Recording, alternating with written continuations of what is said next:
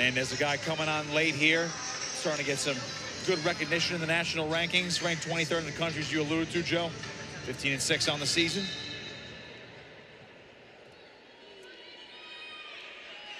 I like Jude Swisher as a prospect for Penn. Going right into the lineup here. Oh, this is a nice move right here by Fernandez, though. Able to get back exposure there on that takedown. Couldn't quite stick him, though. It's a weird sequence there. Swisher immediately in the wash there. He was in big trouble, and an escape. 3-1. Wynn did a good job getting out and getting right back to the center of the mat now to see if he's going to push the pace here. I was just mentioning how I like Swisher, just a freshman in this lineup. He was with the PRTC last year, so it wasn't in the varsity lineup, but went 17-7 with them last year. All the matches he's able to wrestle. 13-5 this year, so he's on the doorstep of those national rankings as well. Could see him try to get a bid to NCAAs as well. Been wrestling well this year. He pinned Jack Crook last time out in 30 seconds. Again, just a bit of a funky takedown in that opening sequence, and now he's on the attack here, working that front head. So yeah, I like the aggressiveness right here. And again, if you're Swisher, you're able to win this one here. You pick off a ranked guy. A lot more people around the nation are going to take notice. Ethan Fernandez won a top 25 war against Eli Rivera last time out, 11-7 by decision, and that was probably the bout of the night in the Princeton duel. And that's another guy I like, just to talk about a third team in Princeton with Eli Rivera, the young buck over there for the Tigers. He's been coming on right away. He's going to be dangerous for quite a bit. Swisher down 3-1 here for Penn. 1:14 to go in the opening period. He's getting good movement here, but Fernandez is able to keep him at bay at least a little bit, because he is reaching down for those ankle picks here. He's able to be a little quick with it. Off these collar ties, he's basically posting at the head, trying to get a quick snap down, but Swisher definitely trying to entice the officials to throw out that stall warning. Fernandez doing whatever he can right now to just try to re-attack. Swisher tried hitting a little bit of a knee pick right off that front head. He's trying to do the same thing again with the other hand. 30 seconds. Fernandez doing a nice job of keeping his legs unavailable for Swisher. 23 seconds left. We'll get a restart. And Fernandez kind of reached in on that last shot right there, maybe just to show the referee that he is working here, not just backing up and defending. It was good mat awareness too. He did it right near the boundary where he could potentially force a restart, and of course they did here now a short time. Lots of time left here, Nick, of course, but judging by the way that this one started, kind of thought Fernandez would be swinging for the fences in this one. Hasn't happened. In fact, the stall warning. There's that first stall warning, of course, on Fernandez. He's been getting backed up pretty much that entire period on his feet. So I love the aggressiveness and the mat awareness and mat control there from Jude Swisher. You can make up these deficits quite quickly these days. So he's going to need a quick escape here.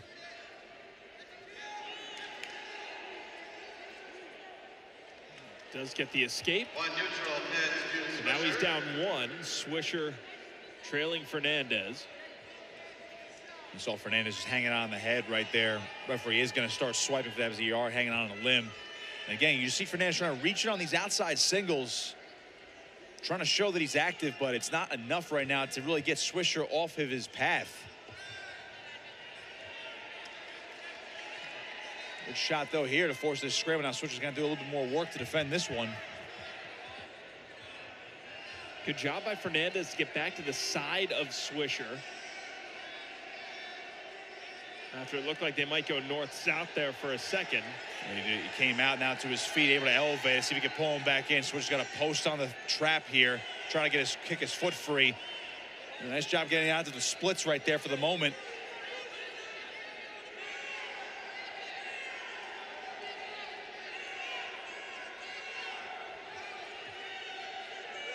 Gotta give Swisher a lot of credit here on the boundary, able to get his foot free. Unbelievable. Pretty good from Swisher to avoid that takedown.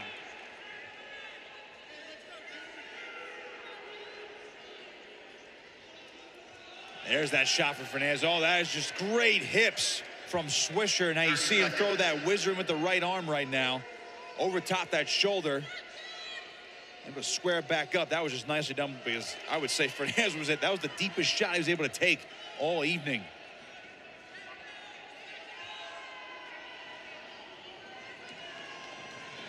Ten seconds left in this middle frame. Both wrestlers have had their chances here, and they've taken good shots. Haven't consolidated. We head to the third.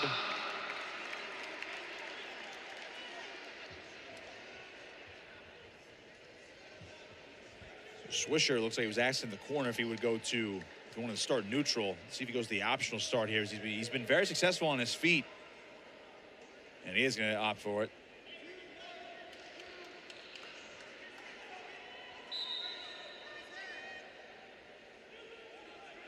So one return. So now it is a 4-2 advantage for Fernandez. Swisher's in this again. He's drawn out a couple stall calls here. Another one will be another point. He is pushing the pace right now. He's keeping his back towards the center of the mat, trying to push forward. Can't just run a guy out, but he's definitely attacking. Fernandez is going to have to get those re-attacks going again.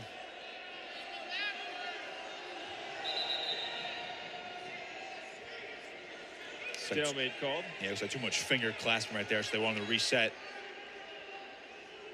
And it's a one takedown match. Riding time's not a factor. Swisher can go ahead with a takedown.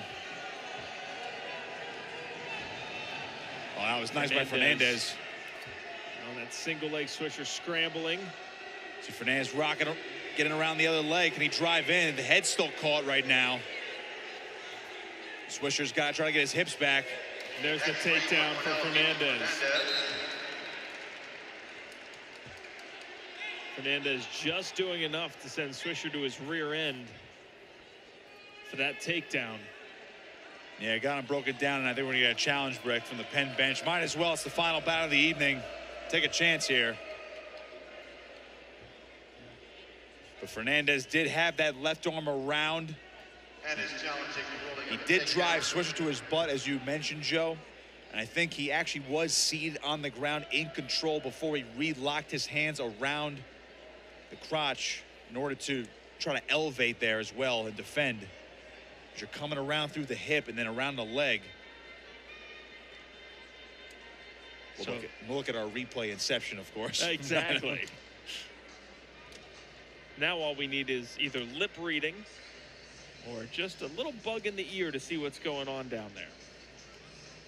You're set up pretty nice tonight. I think next time we need a quick microphone over there as well. Exactly.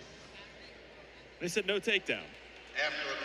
Or they did rule a takedown. Well, I've never seen, they waved the arms and then put the 3 up. So the takedown's awarded.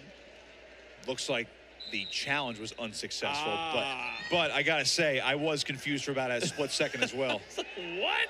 I was gonna say, that was a quick review to say they're gonna overturn the call. This is nice by Fernandez to stay on top. Swisher looked like he was gonna get away a couple times there. Has not yet. He's been tenacious on top, and Swisher just constantly trying to get back to his feet, able to cut this down to a 4-point match. Again, riding time not a factor, but Swisher's gonna need more than just one takedown with just 30 seconds to go. He's gonna have to get a takedown of Fernandez again, right to his back. Good shot here. Oh, there's one. And an escape. So Swisher can take it down with it. One more takedown. Fernandez has the stall call against him as well. Just 13 seconds here, though. Swisher diving for it. He's only got 5 seconds. There's the stall. It's not going to hurt him. A battle once again. 8-7. Fernandez with the 8-7 decision win. So Cornell beats Penn 26-8. Well, a great night of wrestling for Cornell, winning 8 of 10 bouts. We saw CJ Composto pick it up for Penn near the end there with a tech fall. Obviously, Nick Contreras was dominant for the most part at 174, but when you look at that first half, Joe, just too much from the Big Red, too controlling on top. They won the close ones. They won those tight positions, able to have those deciding factors, which were mostly the takedowns or the lone takedowns of the match. Again, just too tough in the beginning right there, and the lead was a little bit more insurmountable there. Cornell sends Penn to their first Ivy League loss, and they secure their 43rd Ivy League title. Penn on the road against Princeton next Saturday. Meanwhile, Cornell turns their attention to a rough weekend. NC State and then